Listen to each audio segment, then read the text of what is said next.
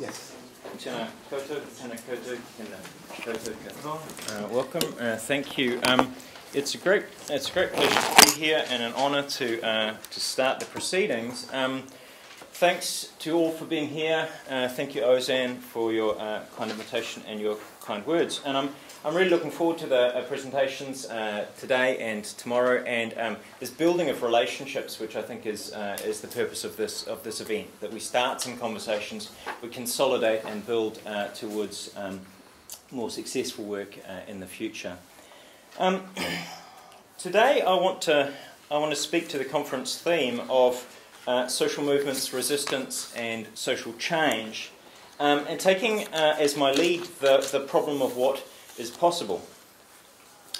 I take it that most of us here are concerned with political agency, concerned and puzzled by the problem of political agency, with the formation and elaboration of political subjectivity, which, as Alain Badiou specifies, involves a problem of the principle of orientation towards a truth procedure.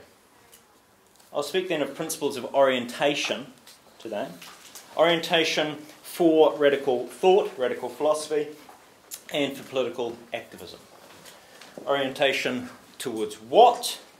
Towards capital in the 21st century, which I will designate as our problem. When I speak of capital in the 21st century, I'm referring both to this little book by Thomas Piketty, which goes by that title, and the book has, I guess you're probably all aware of it, and hopefully some of you have read it. It's been widely discussed in the business press and beyond. Has been noticed by politicians around the world, and hopefully will be that reason that I'm referring to the book will make sense. But the other referent of this capital in the 21st century is to do with that object of social criticism, the object which we are focused on here. I'm going to read, the paper is somewhat heavy. Hopefully we won't all fall asleep after lunch. And the only other caveat I will make is that I will not insert little quotation marks, but I'll be quoting heavily as we go through from Piketty and from others. I won't signal their quotations, but do ask me if I'm quoting or not. How then to read capital in the 21st century?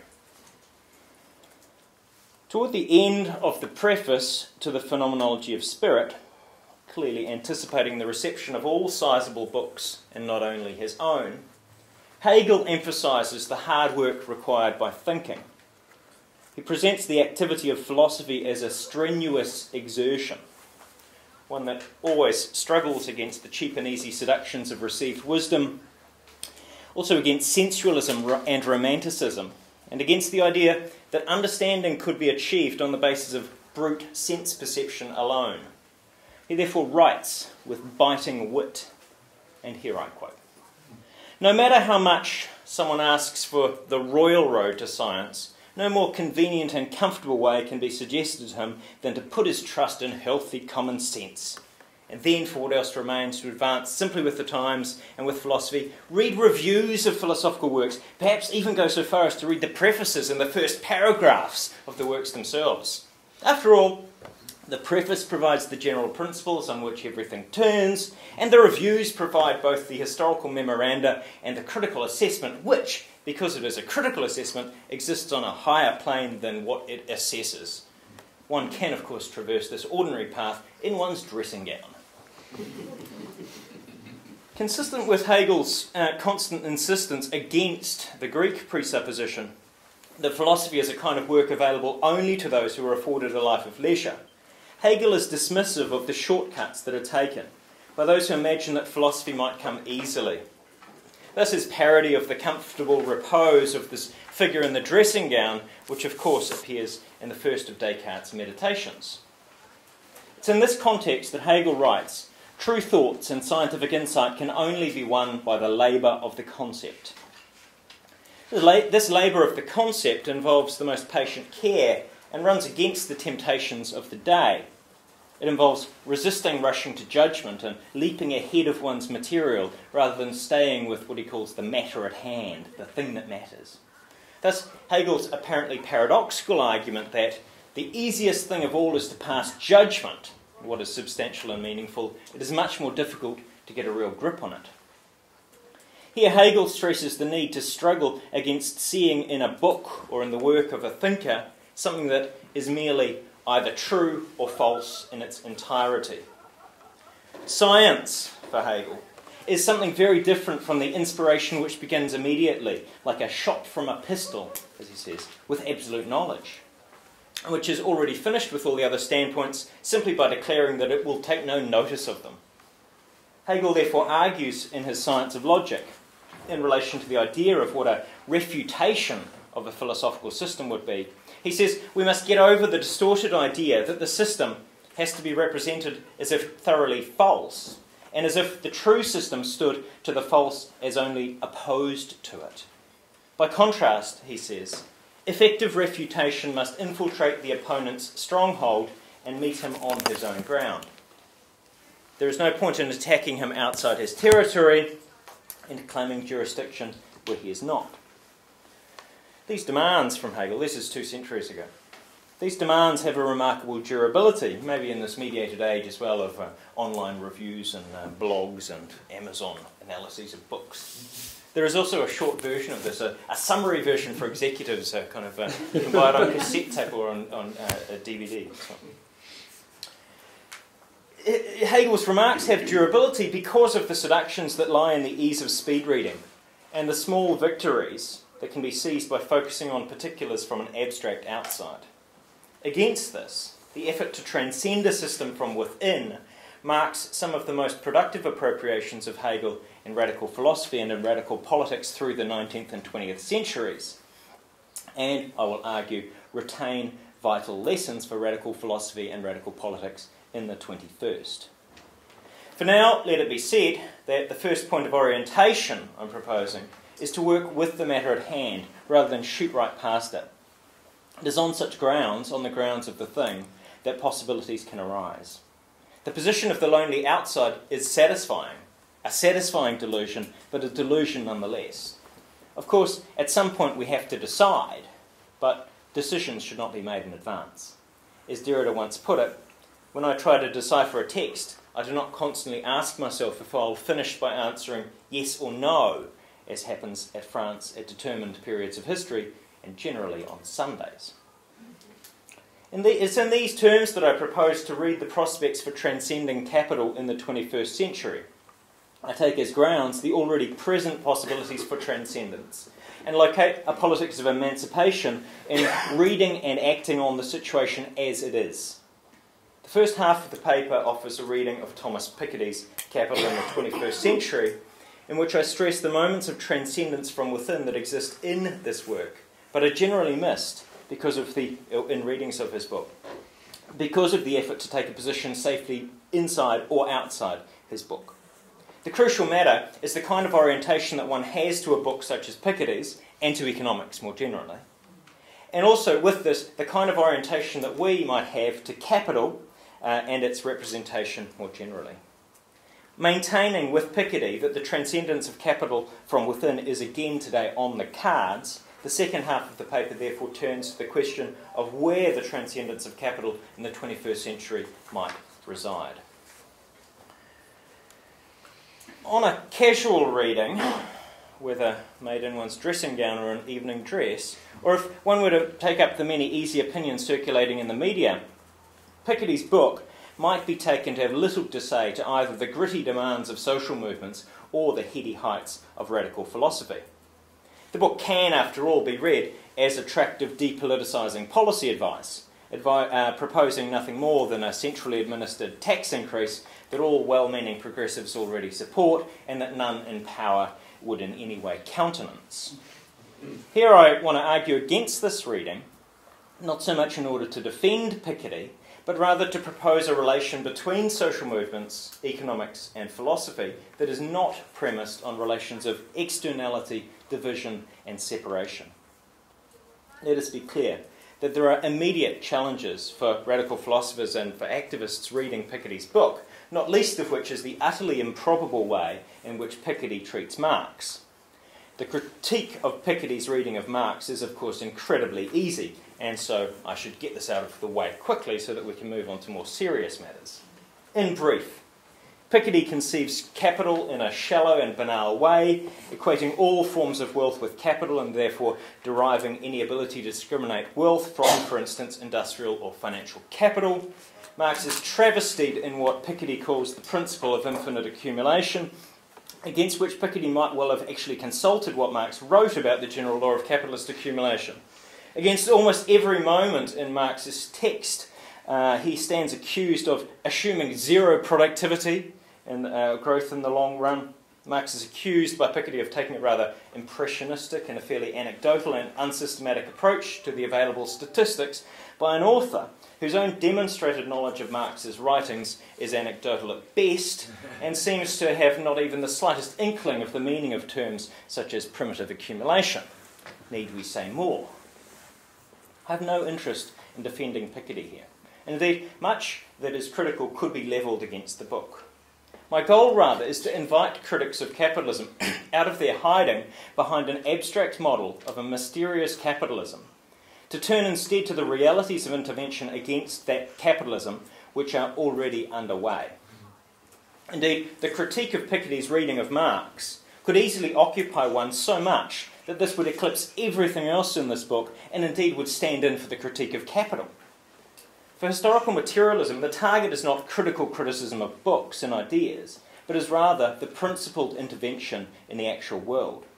So whatever other conclusions we might come to about Piketty, let it not be forgotten for a second what our target of criticism is. Neither should it be forgotten that even beyond the stark reality that Marx is indeed the most regularly cited person in the book, Marx, or at least a certain phantom of Marx, is indeed the principal theoretical interlocutor of Piketty's book. Piketty's book begins and ends with questions regarding the intellectual and political terrain on which debate around the distribution of wealth takes place. He stresses that this debate has long been based on an abundance of prejudice and a paucity of fact, and he bemoans the intellectual laziness of both sides. His sources are statistical, to be sure, but are also theoretical and are far from restricted to economics. He argues that the problem of inequality is a problem for the social sciences in general, not just for one of its disciplines. Rather, and here I do quote at length, the truth is that economics should never have sought to divorce itself from the other social sciences and can only advance in conjunction with them. The social sciences collectively know too little to waste time on foolish disciplinary squabbles.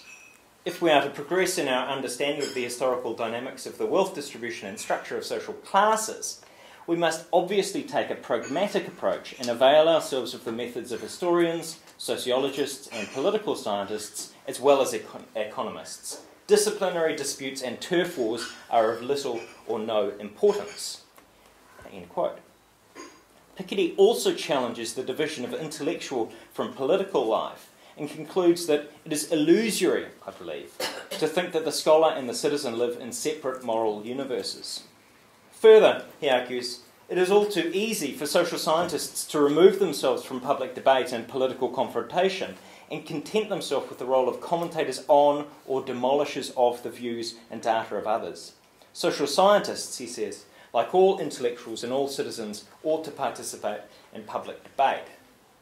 He calls for the intersection of all social scientists, all journalists and commentators, all activists in the unions and in politics of whatever stripe, especially all citizens. I mean, in Piketty, in his own practice, he writes regularly for major French newspapers, Le Monde Diplomatique, Libération, and so forth, as well as his practical interventions in party politics in France. I don't want to talk about the practical interventions, but really kind of stay focused on the book, which is the thing at hand. Piketty, okay. By this it should be clear that Piketty refuses in advance the separation of the disciplines from one another and their claimed separation from politics and their own material conditions. It's exactly in this spirit that I'm proposing here to read Piketty alongside philosophy and the demands of social movements. Taking social movements first. These arrive to fill in what would otherwise be noticed as a glaring gap in his analysis, which relates to that effective force towards social change in the absence of mechanical social or economic determination. Attentive readers will surely wonder why elites and the systems of global governance that have been oriented towards their interests over recent years would so quickly agree to the demands for extensive new progressive taxation on a global scale. Recall his proposal.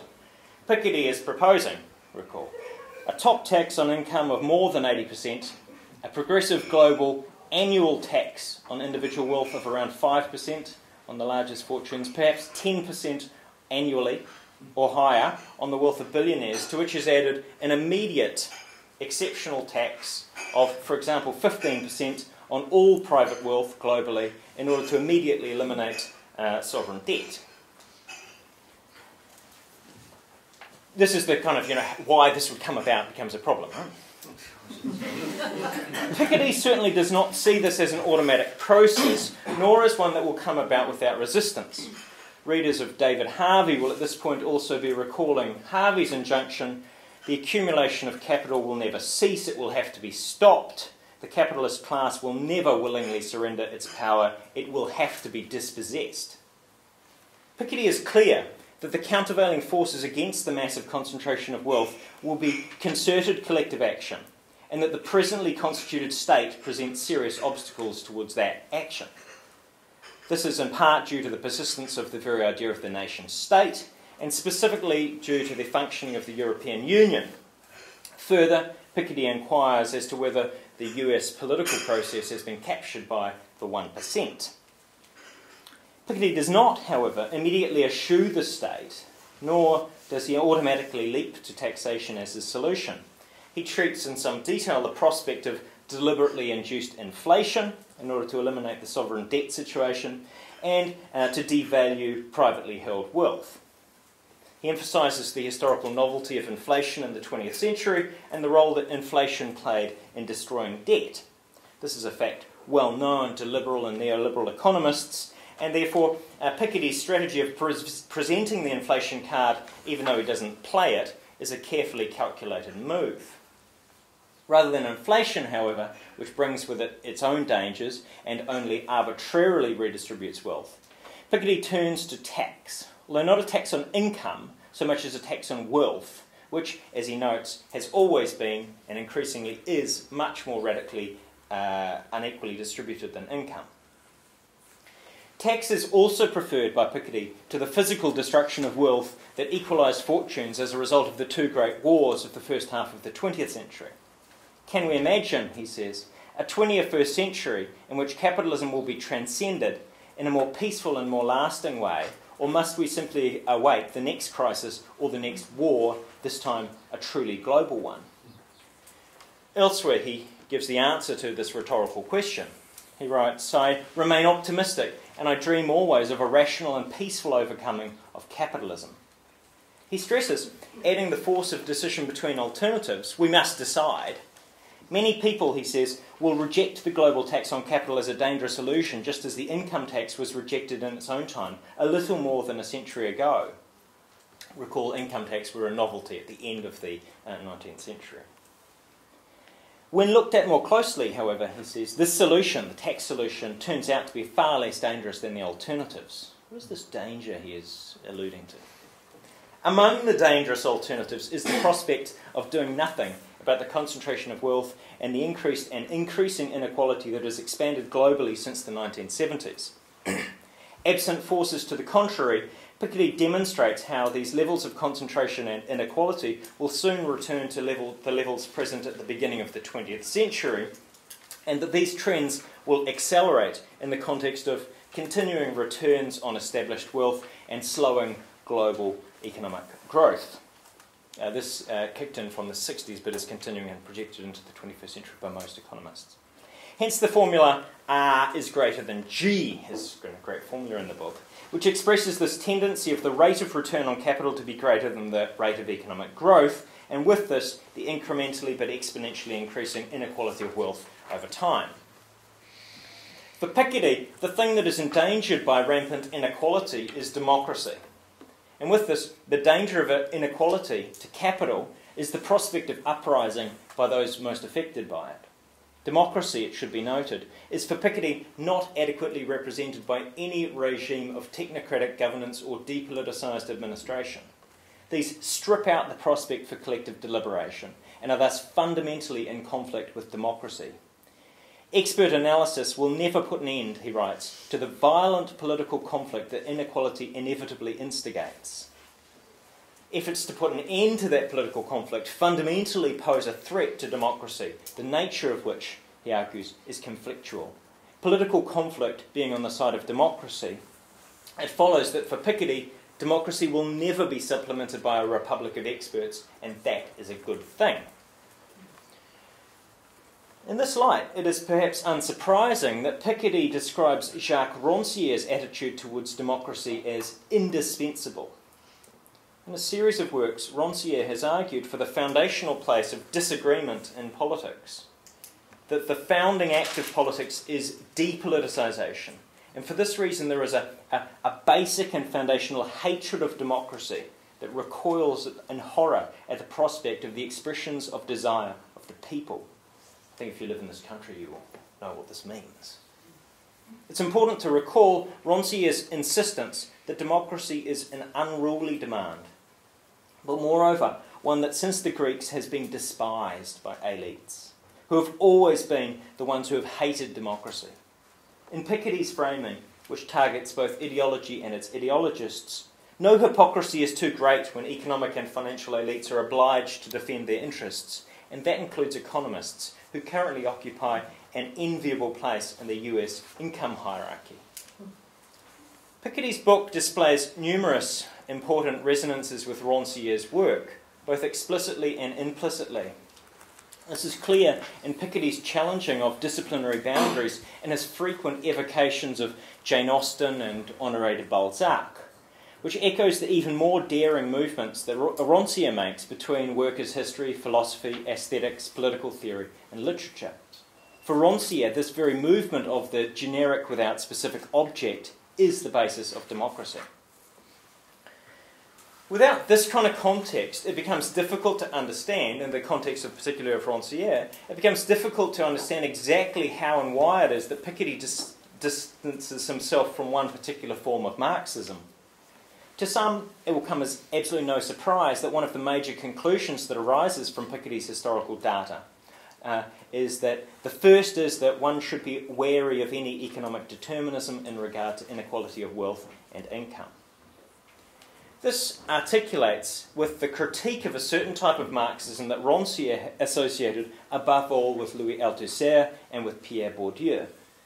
Against this incapacitating Marxism, we find in Rancière an insistence on the capacity of those who are considered most incapable.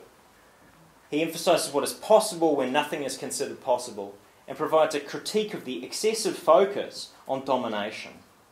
Hence Rancière's argument that the task of criticism is not the endless demonstration of the omnipotence of the beast. Piketty, likewise, sees nothing natural or inevitable about inequality. The demand for equality is a social demand that can be and is made by particular groups in relation to others, for whom there is no natural spontaneous process to prevent destabilising inegalitarian forces from prevailing permanently. Just as Rancière finds politics in the most seemingly minor acts, Piketty is clear about the stakes of taxation. Thus he writes, "Taxation is not a technical issue. It is preeminently a political and philosophical issue, perhaps the most important of all political issues. Without taxes," he writes, "society has no common destiny and collective action is impossible." Among the dangers of not elaborating a global tax on capital, Piketty evokes the risks of the formation of a new oligarchy, and with this new forms of totalitarianism, rising non-democratic forms of capitalism, and of capitalist authoritarianism. We see these globally in a number of different countries. I'm not just thinking of Turkey and China, but we see these globally, Russia as well, capitalist totalitarianism. If these threats, as seen by elites, and in particular threats to the idea that capitalism is inherently democratic, then these are also threats from the other side. These are threats in the form of revolutionary challenges to capitalism as such, And this is not the first time that Piketty speaks of in the language of revolution. He writes, if, for example, the top decile, the top 10%, appropriates 90% of each year's output, and the top centile took 50% just for itself, as in the case of wealth, a revolution will likely occur, unless some peculiarly effective repressive apparatus exists to keep it from happening. When it comes to the ownership of capital, such a high degree of concentration is already a source of powerful political tensions, which are often difficult to reconcile with universal suffrage. Piketty is very clear then about the place of force and consent, what are known as repressive and ideological apparatuses in the maintenance of inequality. It is impossible, he writes, to maintain extreme inequalities, I quote, unless there is a particularly effective system of repression or an extremely powerful apparatus of persuasion, or perhaps both. I quote again. Indeed, whether such extreme inequality is or is not sustainable depends not only on the effectiveness of the repressive apparatus, but also, and perhaps primarily, on the effectiveness of the apparatus of justification. If inequalities are seen as justified, say because they are seen to be a consequence of a choice by the rich to work harder or more efficiently than the poor, or because preventing the rich from earning more would inevitably harm the worst off members of society, then it is perfectly possible for the concentration of income to set new historical records. I want to insist on this point. The key issue is the justification of inequality, he says, rather than its magnitude as such. Against these justifications of inequality, Piketty presents what is possible. Again, the consistency of Piketty with Rancière is remarkable. For Rancière, this is what a process of political subjectivation consists in.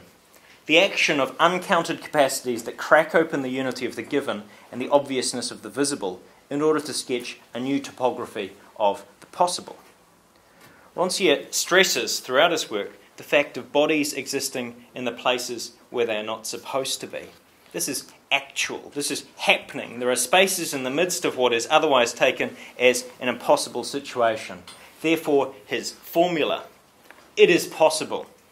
The whole ideological struggle between the bourgeoisie and the proletariat is played out there.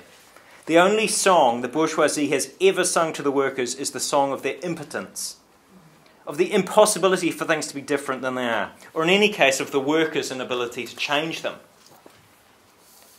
Tax on wealth for Piketty is not an abstract idea which is projected into the future, but rather he demonstrates various forms of capital taxation already exist in most countries, especially in North America and Europe, and these could obviously serve as starting points. He adds that the capital controls that exist in China and in other emerging countries also hold useful lessons for all. He again stresses that the obstacles are not technical, even if they might be presented as such. Thus, he argues that the technical solution is within reach. On the gritty details of implementation, for instance, he writes, the capital tax would work in the same way as income tax currently does in many countries where data on income are provided to the tax authorities by employers. Piketty often evokes the historical example of taxation in the United States, and he stresses that for many years taxes in the United States were considerably higher than they were in Europe.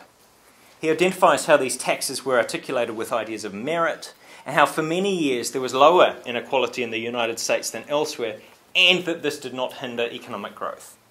Further, as other critics of austerity such as Piketty point out, this is not a matter of there not being enough money.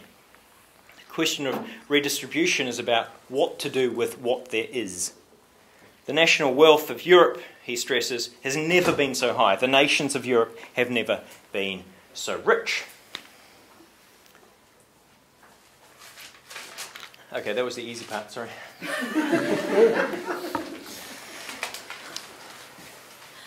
Part 2. No, I'm actually not joking. Yeah. In a short text called Absolute Immanence, Giorgio Agamben contrasts a line of immanence from a line of transcendence. On the side of transcendence, he positions Kant and Husserl. On the side of immanence, Spinoza and Nietzsche. These two paths, Kant and Spinoza, meet in Heidegger and then diverge again with Levinas and Derrida on the side of transcendence and Deleuze and Foucault on the side of immanence. This kind of categorization clearly raises as many questions as it answers. First of all, in the way in which it elides a missing third term at the starting point of Kant and Spinoza, who is, of course, Hegel, the great reader of both, who subjected both Kant and Spinoza to immanent critique. One of the many reasons for the importance of Hegel for radical philosophy and radical politics today is his refusal of this alternative, immanence or transcendence. His position on this is well known, or at least should be well known. Against the various traditions that have turned difference into separation, Hegel insists on the demonstrable reality of the unity of opposites, and he does this in a way that equally resists undifferentiated, abstract, flat holism. Flat ontology, it's talked about in contemporary circles, this new form of flat Spinozism.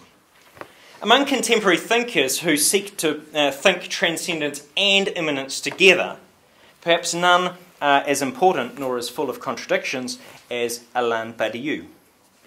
I will not seek here to pretend that Badiou's attempt to deal with the problem of immanence is complete or consistent either in principle or in elaboration. Peter Hallwood, amongst others, has identified serious problems with Badiou's position on immanence, and in particular has demonstrated the consequences of this for his conception of politics. I should stress the fractured character of Badiou's thought on immanence, and equally the fact that at the same time there are many resources in Badiou's thought that can offer a remedy for these problems. I will show this shortly. We'll come to it. I want to draw attention in particular to Badiou's critique of otherworldly moralism, which can solve Badiou's otherworldly moralism. My concern is not with the integrity or purity of the thought of Badiou or anyone else, but rather for what it can offer in terms of an orientation toward capital in the 21st century. The question of immanence occupies a central place in Badiou's most recent work, no doubt in response to critical questions raised by Hallwood and others about the seemingly transcendent appearance of truths in his early and above all his middle period. Immanence takes centre stage in his forthcoming Immanence of Truths, the book which will be the third and final part of the Being an Event series, and has been at the heart of his seminars since at least 2012. We have a participant in the seminar series right in the front here. You can listen to the seminars on the website of the École Normale Supérieure. Nevertheless, the question of transcendence from within the situation, which in his most recent teaching he describes as immanent exception, has occupied Badiou throughout his work. This conception is crucial, and even if Badiou has himself been far from consistent in thinking through this relation of immanent exception, then the difficulties that his position encounters are, I believe, instructive. At his best, Badiou maintains the internal relation between situation and event.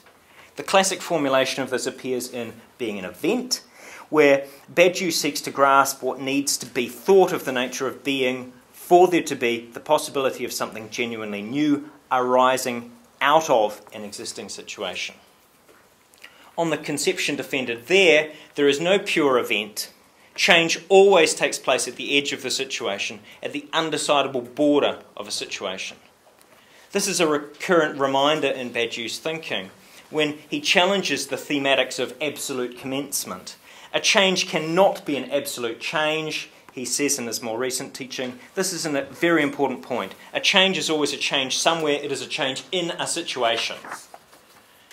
In Being an Event, Badiou calls the problem of seeing change as arising from the purity of an outside. He calls this speculative leftism.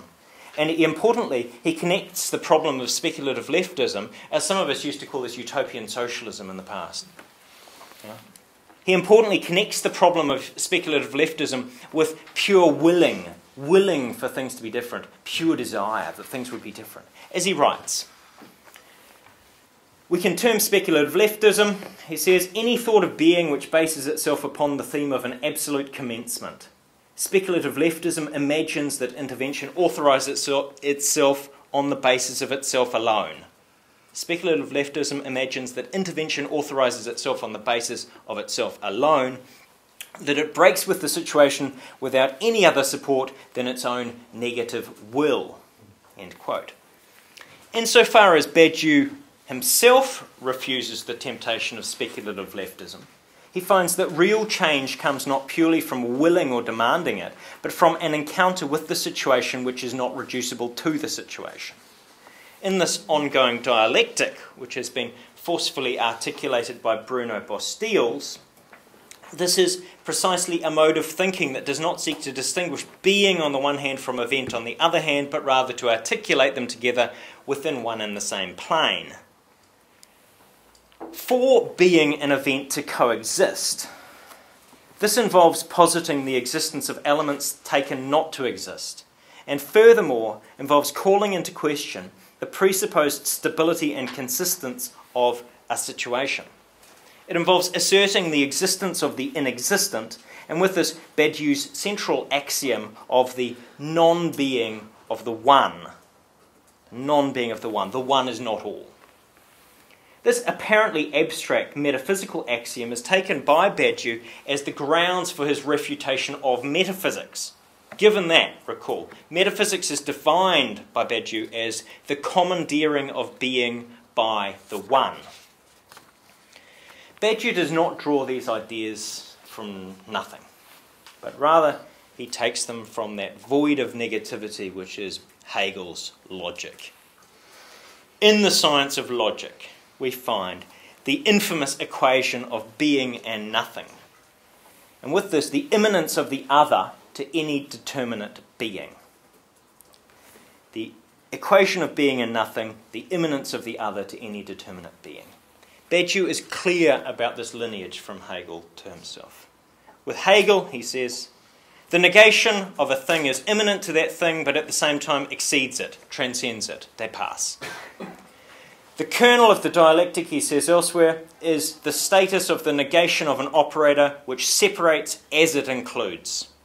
Elsewhere, discussing the core of the dialectic, he says, in Hegel, the negation of a thing is immanent to this thing, but at the same time it goes beyond the thing.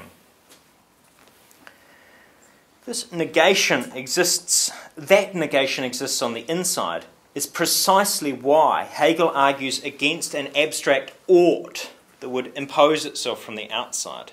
He argues against simply willing that things be different, which ends up positioning the possible in the otherworldly and putting everything on the side of the subjective will.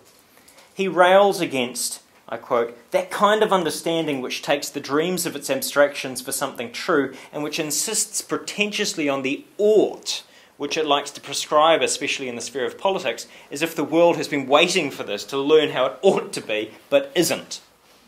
Echoing the remarks from the phenomenology which I cited above, in his lectures on logic, he formalizes it like this: it is far easier to say what ought to be than to say what is.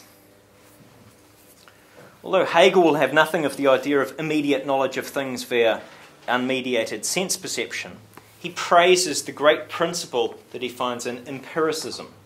Like empiricism, Hegel says, philosophy too only knows what is. It does not know what only ought to be, and thus is not there. Through his work, Hegel returns again and again to this problem.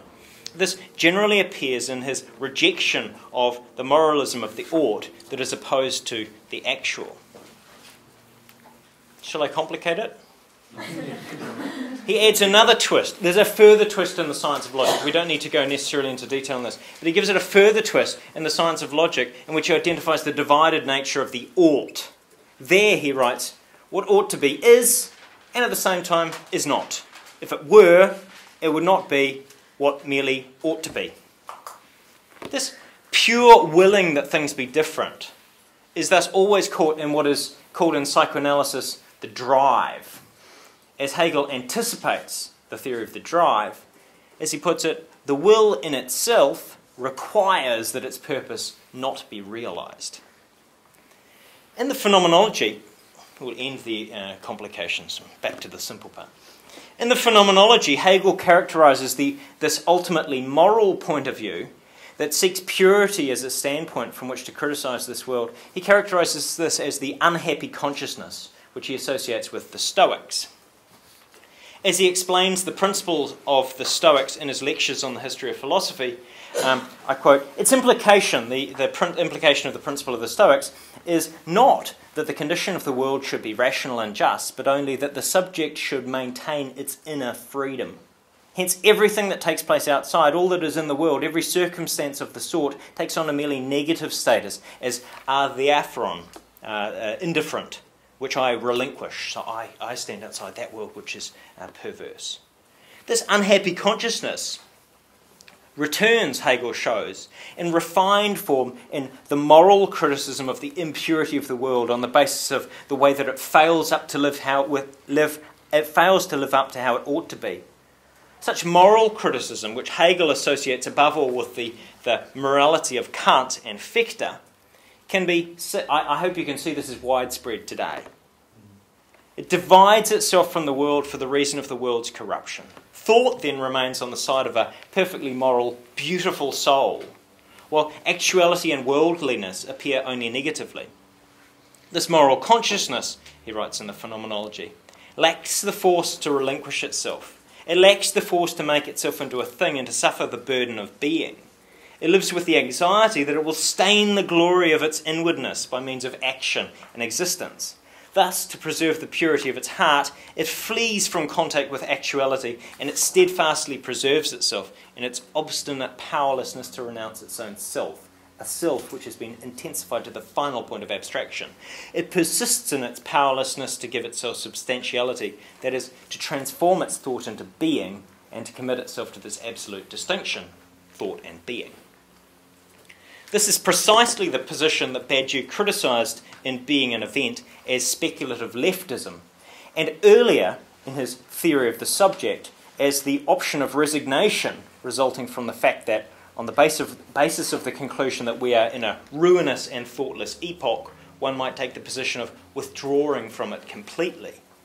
This is an ethics that is grounded in neither praise of the situation nor resignation to it, but is rather what Badiou calls an ethics of discordance, which recognises that the situation is not all, but takes a negative or nihilistic stance, a position that touches on anxiety, which knows that it touches upon the real only through what he calls the inconsolable loss of the dead world.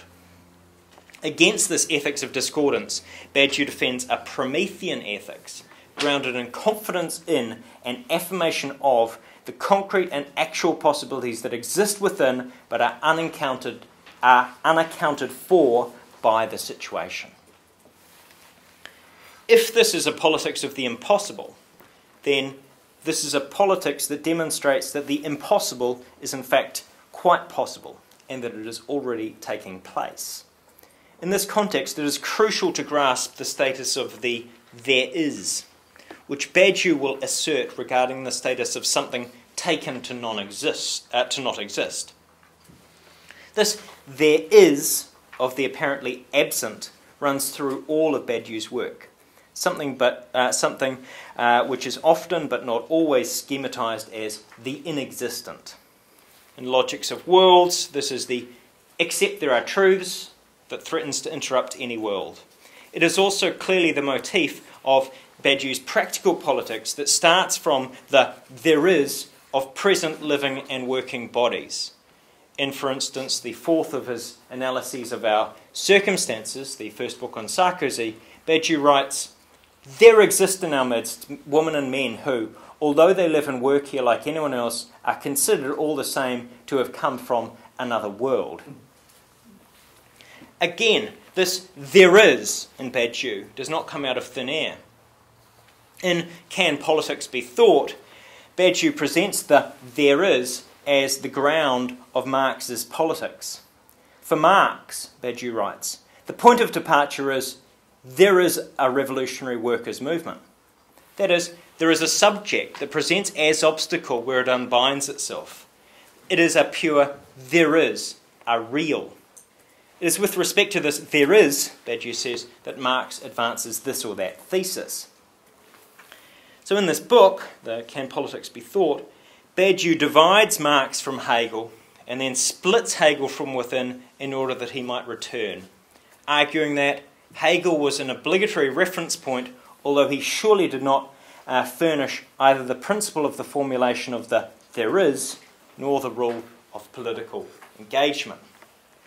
Proposing a rereading of Hegel, Badiou argues, the referent of Marxism's acquisitions, Hegel theoretically, must be dismembered, disarticulated, re-established, something I've already done, you probably sense, so as to participate in his way in the contemporary designation of the there is, which is at its starting point, because brought back to the foundational hypothesis, there is an ordered political capacity to non-domination. Readers of Badiou will be well aware that this foundational hypothesis, there is an ordered political capacity to non-domination, will appear repeatedly through his work. Later, it is formulated as the generic version of the communist hypothesis, that the logic of class, the fundamental subordination of labour to a dominant class, the arrangement which has persisted since antiquity, this is not inevitable. It can be overcome.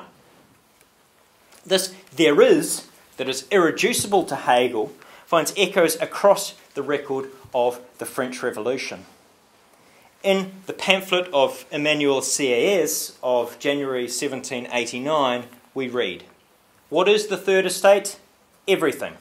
What until now has it been in the existing political order? Nothing. What does it want to be? Something." It's absolutely no coincidence that Piketty cites this slogan, the slogan of the French Revolution, nor that Piketty draws attention to the continuity between the slogan and Occupy. He in fact says you can only understand Occupy with a context of that slogan. It is also no coincidence that this slogan reappears in the first stanza of the International, of the song, The International, which is first written in 1871. We are nothing, let us be all. Nor is it a coincidence that this motif recurs throughout Badiou's work. For example, in Logics of Worlds, we learn of the inexistent projected into existence, the inapparent that shines within being. He proposes another formulation. I quote, "A body is composed of all the elements of the sight that subordinate themselves with maximal intensity to that which was nothing and becomes all." Badiou is certainly right that these acquisitions do not come from Hegel alone. In the introduction to his critique of Hegel's philosophy of right of 1843-44, Marx explicitly introduces this motif from the French Revolution and Occupy and the International as a counterpoint that rubs up against Hegel and moreover against the situation of thought in Germany of the years following the French Revolution. Marx therefore paraphrases Sieyès and praises him as that genius which can raise material force to the level of political power. The revolutionary boldness, he says, which flings into the face of its adversary the defiant words, "I'm nothing, I shall be everything." This demand for the right to exist of what already exists is of course not foreign to Hegel, to a certain Hegel, to a dismembered Hegel, and remains central to Marx throughout. In his youth, then, Marx wrote, "We do not anticipate the world with our dogmas, but instead attempt to discover the new world through the critique of the old. Hitherto, philosophers have left the keys to all riddles lying in their desks, and the stupid uninitiated world had only to wait around for the roasted pigeons of absolute science to fly into its open mouths." From this polemical starting point and his training in Hegel, Marx commences to undertake an imminent critique of capital that runs across the 3 volumes of Capital, the voluminous notes of the Grundrisse and the extensive commentary on the political economists of his day that occupies the theories of surplus value. It is the fact of a there is that he uses to disconfirm the pleasantries of elites, that finds the manifesto open with the reality that European powers already recognise communism as a power in its own right. In the inaugural address of 1864, he starts out from the great fact of the misery of the working classes. In 1871, the year of the Commune, he writes, "The great social measure of the Commune was its own working existence." The existence of the Commune was the fact. It was against abstract moralistic dreaming that Hegel wrote in the Philosophy of Right, what is rational is actual, and what is actual is rational. Domenico Lasordo notes in his fine book on Hegel that in his scathing critique of Hegel's Philosophy of Right, Marx does not even mention this phrase. And Lasordo stresses that the claim of the rationality of the actual is by no means outside traditional revolutionary thought. Thus, Lasordo's important argument that the assertion of the rationality of the actual is not a rejection of change, but its anchor in the objective dialectic of the actual. It is probably useful for us to recall that in the final version of the Encyclopaedia Logic of 1830, Hegel returns to this phrase, the rational is actual, actual is the rational, and adds by way of explanation, who would not have enough good sense to see much around him which is indeed not as it should be? He concludes, philosophical science deals solely with the idea which is not so impotent that it merely ought to be actual. I may conclude.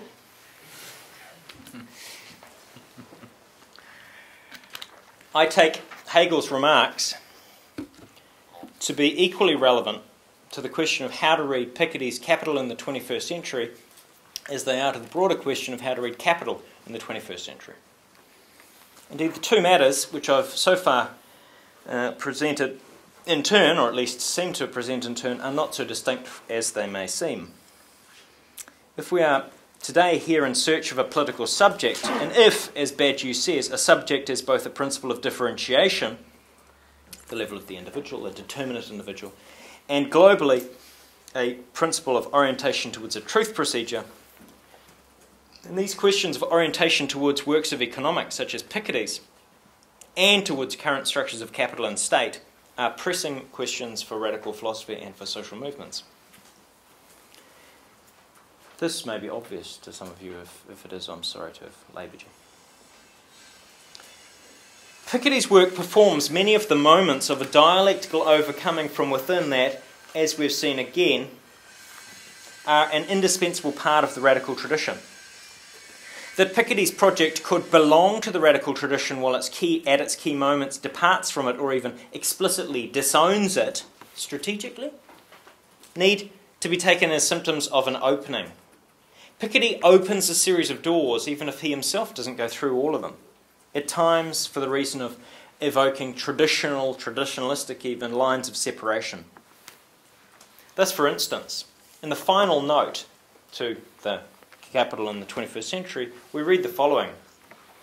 When one reads philosophers, he says, such as Jean-Paul Sartre, Louis Althusser, and Alain Badiou, on their Marxist and or communist commitments, one sometimes has the impression that questions of capital and class inequality are of only modest interest to them, and serve mainly as a pretext for jousts of a different nature entirely. This comment by Piketty should be read very carefully as an important critical moment for radical philosophers and for activists in terms of their connections with the already existing.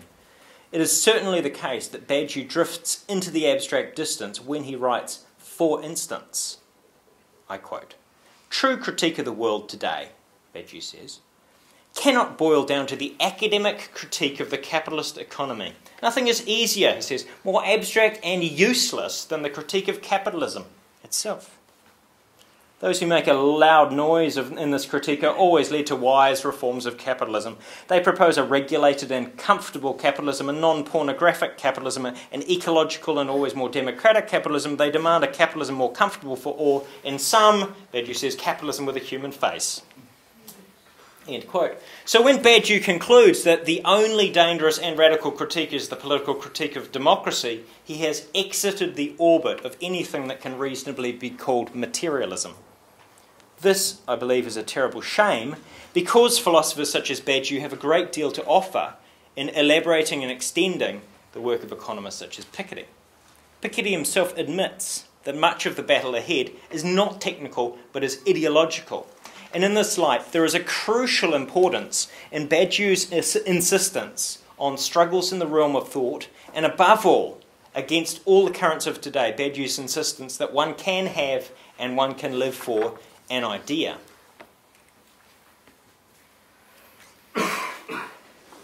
against the placeholders Piketty and Badiou, and moreover against their separation, I've been trying to draw out a common relation to the overcoming of capital as the problem for radical philosophy and social movements in the 21st century.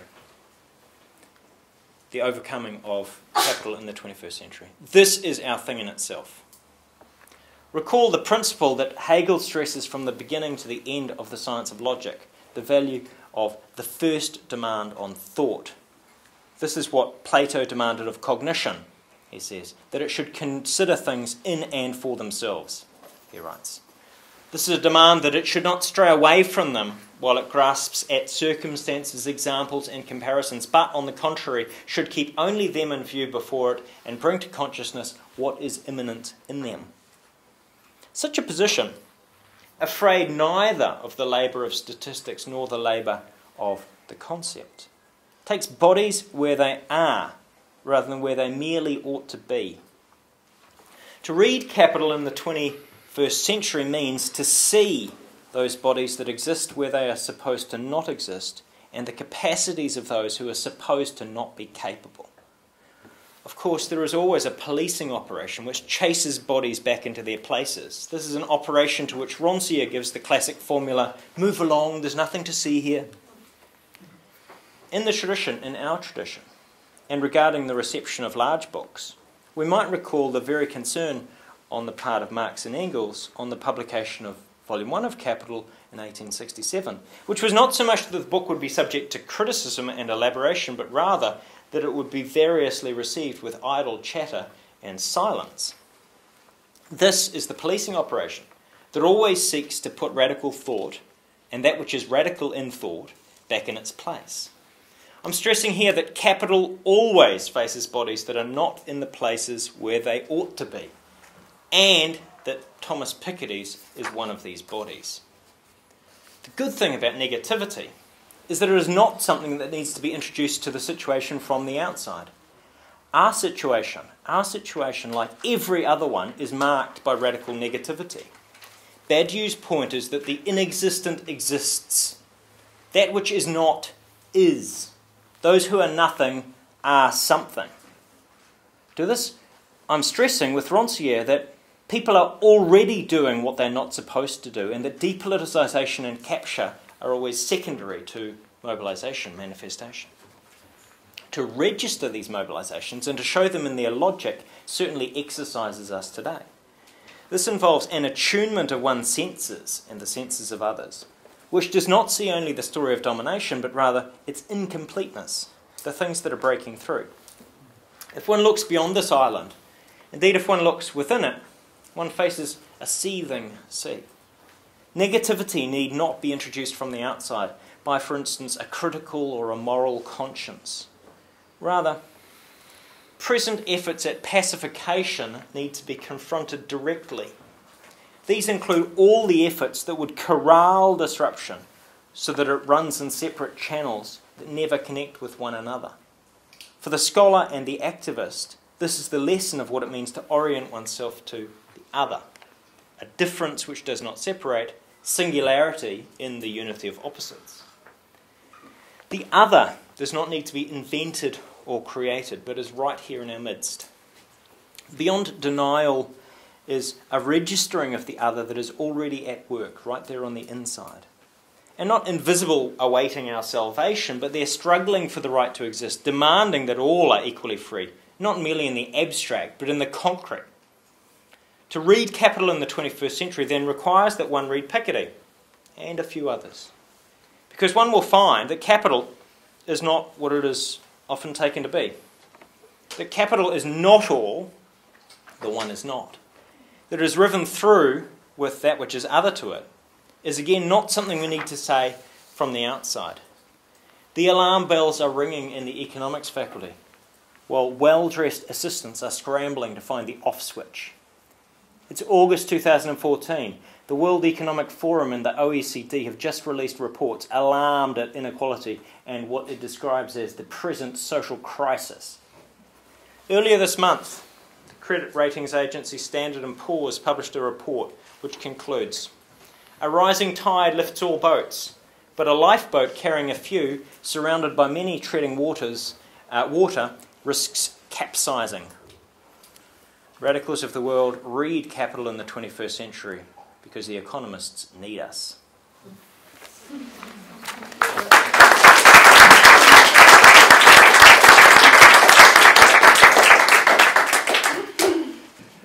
Okay, maybe I'll have a go.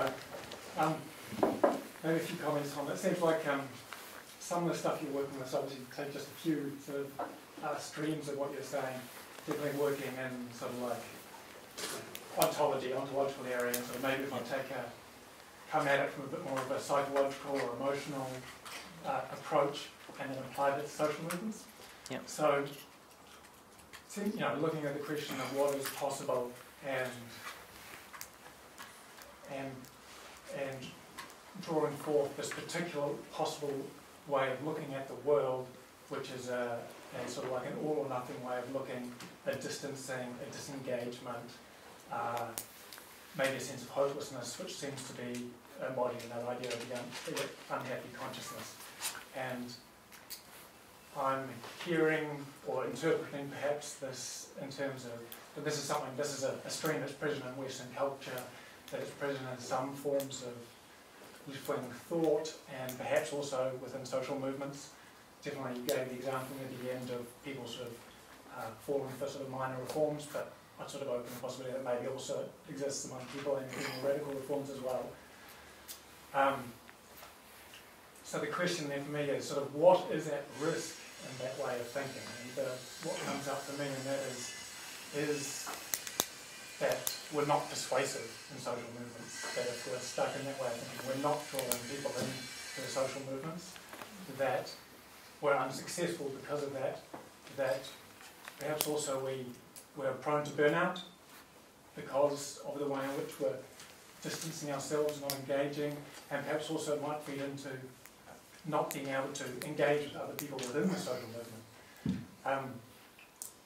Maybe my thoughts there is just opening up, so the other possibility, what are the other possibilities? Because that sense of hopelessness is understandable, that response to you take it back. I mean, climate change is an area that I worked on, and that's sort of big there. That sense of hopelessness is a real risk, and how we engage with that, and that maybe as activists or people involved in movements, that somehow that hopelessness can coexist with a form of active hope, and that's not perhaps opposites, and that maybe despair can have a place then sort of moving forward.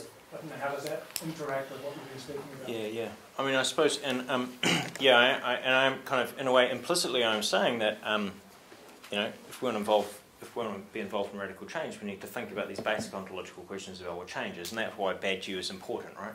And contemporary thought, contemporary radical thought, because he reminds us of that kind of thing. I suppose what I'm arguing in the simplest way is to say, it's not that the world is bad. The world is conflicted, right? And so if we just cast the world as bad, then we'll forever complain about it. And we won't see, and that's the danger, we won't see what's already happening there, which is exciting, radically possible. Right? And that's the psychological element of what I'm trying to draw attention to with that stoic idea of the unhappy consciousness, the beautiful soul. And yes, I do think it characterises a number of movements, social movements, and folk on the left. Right? And of course, with that, there are dangers beyond just the psychological thing. And I want to say, it's satisfying, right? There's something really satisfying about knowing that you're good and the world is bad. That's the psychological thing that's important in what Hegel shows us, right? It's really satisfying. Because then you'll never get dirty by the world that's out there, right? Badiou's point, politics is failure, right? And if you've ever tried to do anything effectively, you'll know. If you fail all the time, you get smashed up, and there will usually be a bunch of beautifully untouched academics standing on the side. Oh, don't you know that you could have done... Really? Yeah, who were never doing anything, those academics generally, right? Because they are the beautiful souls, they are, yeah? And they are the ones I'm calling. And insofar as we're in a university space here, I'm saying to those academics, that get involved. And for those of you who are already getting involved, involve the others and tell them there is no space outside this, Yeah? And with climate change, I think demonstrates as well. The climate and capital demonstrate there's no outside, right? You don't sit outside that, yeah. because of the materiality of the environment, and the environment, the physical environment, the ecology, and the built environment, that is to say, which is stratified according to capital, because access to the built environment, to the commons, is stratified by class, right? So there's no outside of that. So, yeah, and that's the basis as well for being much more radically hopeful than the left has been. The other part of it that I'm trying to emphasise, and I maybe wasn't explicit about it, is have an idea, and have an idea about capital. Because if you don't have an idea about capital, you'll end up saying the kind of things that Russell Norman said yesterday. Have an idea about capital. It is absolutely crucial. The trouble is he does have an idea about capital, and it's to save it. Touche, you're right. Yes. I'd just like to really quickly pick up something that the gentleman over there said about hopelessness. I don't think it's so much a risk. I actually think it's a very effective strategy of the ruling class. Hopelessness is a really good thing to push out there amongst the proletariat, because it means they're not going to try and change anything. Going back to the 70s, where there was a really big groundswell of radical politics, and quite a few crises... There's a groundswell of radical politics now! Right now! There is right now! It's not quite as visible. I think that's the problem. This is what the gentleman over there is saying. It isn't quite as immediate. But there were many crises for the ruling class. And the proletariat were quite politicised. There was lots of strikes, lots of resistance, lots of stuff going on. But at every turn, the bourgeoisie was essentially ahead. And they had a huge regenerative capability, which always seemed to rebut the proletariat in their struggles. That was 40 years ago, and I guess what I'd like to ask you is, has that regenerative ability improved? Has it slid back? Practically, how can we tackle that? My position on this is I wouldn't say it's just a matter of 40 years ago. I would say there is always a resistance to capital, and that always comes first. First comes the resistance to capital, and then comes capital. Capital is something, an apparatus to capture. It is a negative power that seeks to catch things that are out there amongst the creativity of human being. Right? It channels and corrals, and then seeks to attach to itself the things that are done by other people. That's what wealth does. That's what capital does. Right? So that's not new. That's part of the history of the struggle against capital. And you could say that there's been a failure over recent years. You could say there's been a weakening, right? But there's also been at the same time a globalisation of our struggle. Our struggle today is for a global, amongst other things, a global tax on capital. Global, right? And that globalisation of our struggle, following the globalisation of production and the globalisation of capital with it, is a possibility as much as it is the failure of national state-based politics, right? So we always, if you're on a progressive movement, you've not got, the last thing we need to do is sit around and tell the story. Don't tell this. We have told the story about how bad neoliberalism is and how it does all these bad things, and we are all done for by this great big thing called neoliberalism. That keeps academics happy and publishing stupid articles. That is of no benefit. We must identify the actually existing possibilities that are actually emerging out of the present situation, including the present situation of finance capital. Finance socialises us, for example. Finance creates new modes of connection between bodies, radically new modes of connection between people. Right? We are much more intimately connected now with people all over the world in all kinds of other situations, mediated through the physical devices that we touch and we use through their work and our work. We are much more connected, much more socialised, and the project is to channel that socialisation into positive new ways. To name it, to say that socialisation which already exists. That's the ontological claim. Which is to say, we exist. And if others can't say it, or say it, and are constantly told, right? And that's what the situation of domination involves. Being dominated and saying, oh, I here, who am lying under this weight, am dominated, I exist. And you're constantly told, no, you don't exist, no, you don't exist. Or you exist marginally, or you're not given the full right to existence. So, it's always, that's always the struggle against capital. Andrew, Jonathan, and Siba. Yes, Andrew? Maybe just a quick point of theory, Campbell, to bring it back to theory, because I'm a junkie.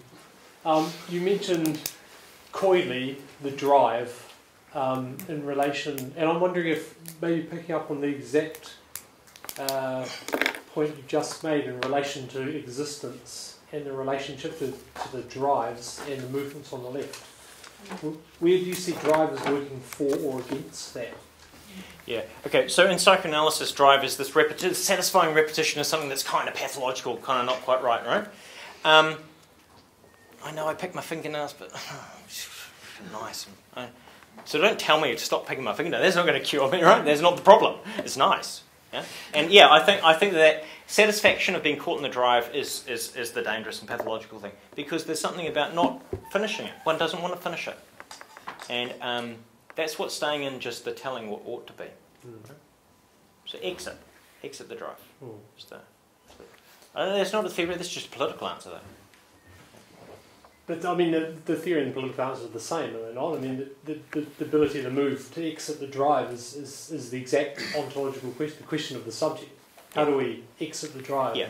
And the first thing is to recognise that one's enjoying it, right? Yeah. And then you can, I mean, at a psychological kind of cure level, kind of in psychoanalysis, like once I realise that the reason I keep doing this destructive thing is because I kind of enjoy hurting myself, there's a compulsion to repeat in which I am enjoying that pain, then once knowing that is at least the possibility for it. And the left should stop hurting itself. Yeah. I'm satisfied. And, I mean, that involves in practical steps, though, doing some other kind of stuff, Yeah, right? yeah, yeah. Joining forces with other things that are already happening. And what I'm trying to say, there is already this other stuff that's happening, right? Don't feel that the world out there is just hostile. Join it. Join the bits of it. It means fracturing it, breaking it. It is not all. It's not a one. But it's not just bad. That's what's beautiful. I'm not just talking about the Manua too, but No, Yes. Sorry. All right. Yeah. Okay. we didn't even discuss Lacan. We'll do it another day. Yeah. I'm not gonna Yes, go Jonathan. So it strikes me there's, you approach this question, which I think is a political question, which is, Piketty has a program, politics of, global wealth taxes, really high taxes, this kind of thing. And you sort of distinguish it from Badiou in relation to this question. Well, it seemed like you sort of pose it in relation to Badiou's critique of democracy. Yep. So I guess that's one point maybe that I'm interested on, if you could elaborate on, because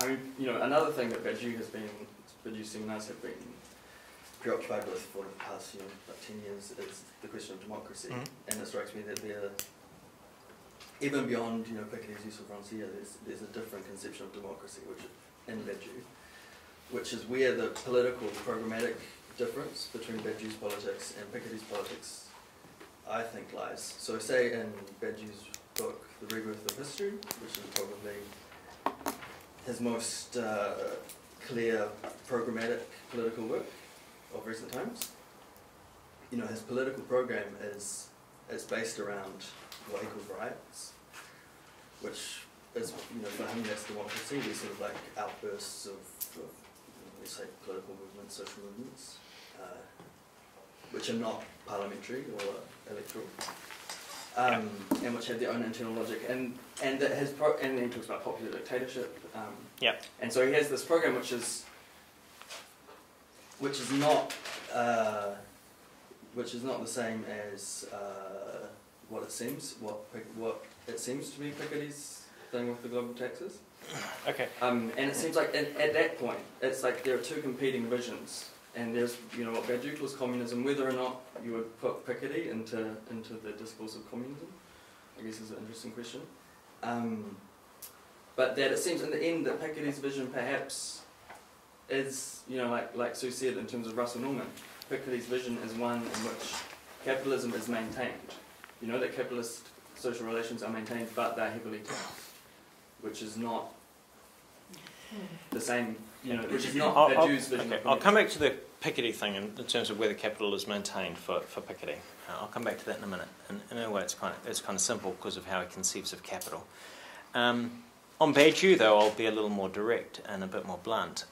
Insofar as Badiou disavows state politics and disavows democracy, he flirts with, if not entertains, the worst form of speculative leftism.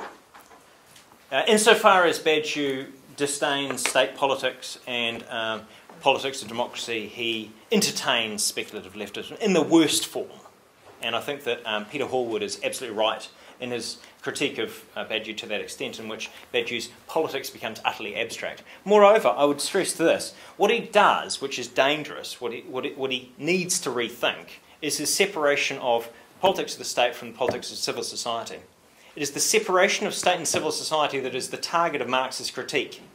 The point that Marx makes is that it is only the state as separate from civil society that needs to wither away. The withering away of the state is its separation from civil society. It's not the state as such. Right? What do we do without governance, right? And I think Badiou often entertains, it's just the riots and so forth, right? And I think in doing so, Badiou has a very 19th century idea of what the state is, right? And I think that we need to learn from what in the 20th century states actually did, not have a homogeneous idea of what the state is, recognise that a number of things were done in the 20th century with the state, and in the 21st century a number of things can be done with a global state that are immensely progressive. Immensely progressive. Remember as well, in the 1870s, Marx was very clear. Reduction in the length of the working day. These are measures these are not the end of capitalism, but we want them, and we want them now. Marx was clear about that through the 1870s. Practical demands. Of course, the end of capitalism is the goal, but let's not dream of it as such a radical outside that we'll never get there. And that's the problem, that's at the heart of the problem with Badiou's thought. And that manifests itself more so in a generation of young radical scholars who are brought up on Badiou, who consider every engagement with the state to be a matter of dirtying their hands. And I say, don't have unhappy consciousness and mess around on the internet talking about how bad the state is. Get involved. That's my kind of point on that. In regard to whether capitalism will end, Piketty defines capital as wealth. Now we could complain about that, right?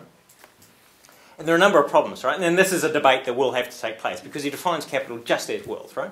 Now, I want to kind of give up both sides to it, right? In some ways, it's really important and progressive because it identifies forms of wealth that are outside the purview of the traditional Marxist critique of political economy. And so what's called, for example, in recent Marxist political economy, the becoming rent of profit, the tendency for new forms of rent seeking to emerge alongside capital. This dynamic is quite nicely included within what Piketty describes as capital as wealth. Capital as something including wealth, because he points out that financial and industrial capital tend to become grounded in something that will then claim a rent.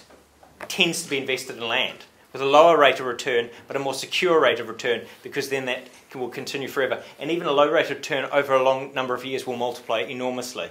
Okay? And then also give all of the other things he talks about, like mass inheritances, which are becoming the basis of transmission of wealth today, inheritance and gifting from one generation to another, right? Which is part of the exclusion of the youth from livelihood, from the common, right? So he does that, and that's in some ways a problem, but in some ways really importantly progressive, because it expands what the critique of wealth is about. So he does speak of the transcending of capitalism, le dépassement du capitalisme. Very clearly. And that is the language of Aufhebung in the classic sense that Hegel uses.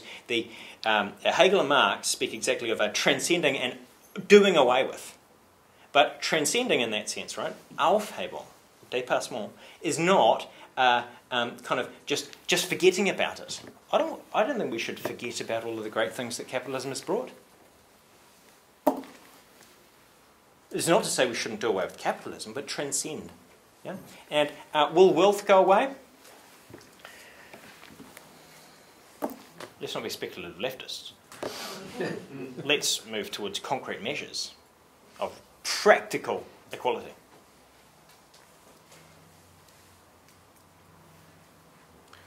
Badger's wrong and Badger's right.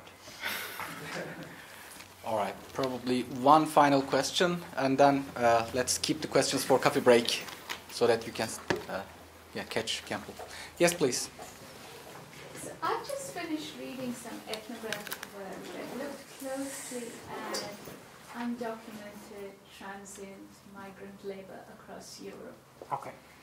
And I'm just pursuing this line of thinking around what is possible. So, you quoted Badiou saying that capitalism always puts bodies where they oughtn't to be.